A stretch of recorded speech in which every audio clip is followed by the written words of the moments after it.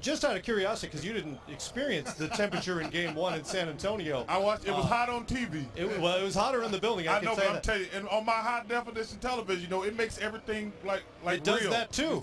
Chuck, question. What hatchet are you talking about? What now? What hatchet are you talking about buried in San Antonio? Because these like them old big old women sucked all the air out of the arena and had it hot in there. Yeah, there it is. By the way, you guessed it, 69 degrees inside. What was it? You sticking with that? I don't know. It's It's nice and cool in here. Do we know the actual temperature?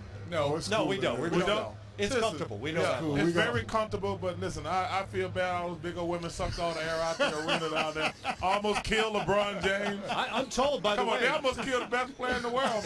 If we get to a Game 7, I'm told you're coming with us to San Antonio. Where you going? If there's a Game 7, I'm safe though. There you have it. Matt, I'm very safe. There won't be a Game